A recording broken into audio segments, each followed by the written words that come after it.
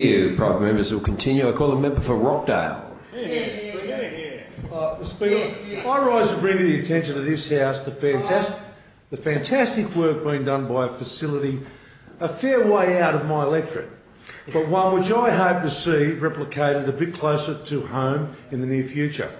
Like many other members of this place, I've received numerous complaints about the tactics and payment schemes of private children's football training programs and the rampant exploitation of families and publicly owned facilities which are underwriting many of these questionable schemes.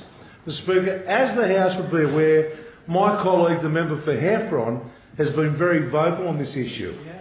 And following the overwhelming feedback received from the huge junior soccer communities in the south of Sydney, it became apparent that the questionable behaviour of some of these training academies was even more widespread than we had previously thought. I have heard an uncountable number of stories of absolutely disgraceful behaviour by these clubs, drawing in families with promises that their child will be the next David Beckham and demanding thousands of dollars for the privilege of additional training, often with the implication that should their child not enrol in the academy, their chances of qualifying to play for the associated club will be compromised. To make matters worse, many of these academies are set up to exploit non-commercial arrangements held between soccer clubs and local councils, paying non-commercial rents to generate commercial profits while the community foots the bill. Mr. Speaker, football is becoming increasingly popular, and it is important that we are able to train world-class soccer players. This is why I was encouraged to hear from the member for Lismore that there was a brilliant football academy currently operating on the far north coast which was providing exactly the sort of service families and players should have the right to expect when they engage in these programs. As a consequence, the member for Heffron and I recently travelled to Lismore to investigate the facility, and I'm happy to report back to the House that the Liverpool Football Club International Academy New South Wales, based at Southern Cross University in Lismore, is surely the best kept secret in football anywhere in Australia. Mr. Speaker, despite the ravage of the recent floods, we were graciously welcomed to the Academy by General Manager of the Football Centre, Scott Collis, and what we saw there was truly impressive. As a joint initiative between the internationally renowned Liverpool Football Club and the Southern Cross University, this academy is true to its commitment of providing a stepping stone for keen young players to move up to the next level.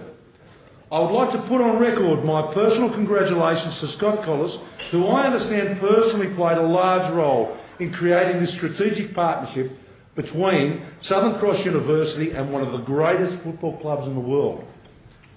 Mr. Speaker, we were fortunate to have heard Coach James Gow guide us around the playing grounds and facilities during a training night.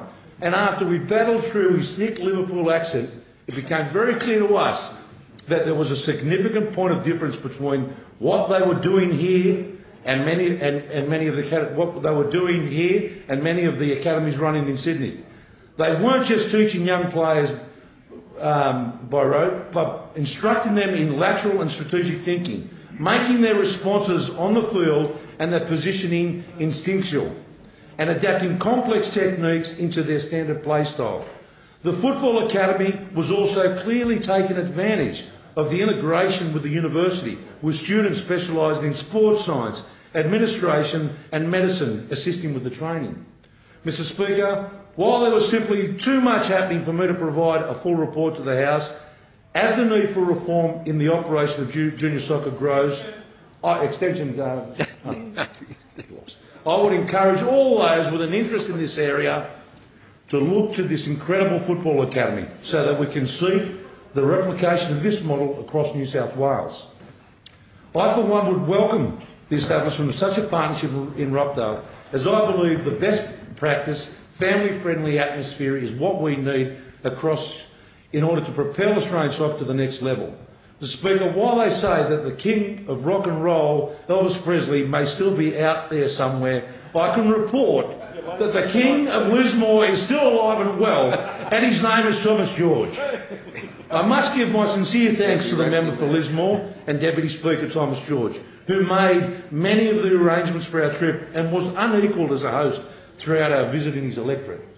And you couldn't take 2 steps without somebody stopping Thomas to have a chat. Right. So, Speaker, slight extension.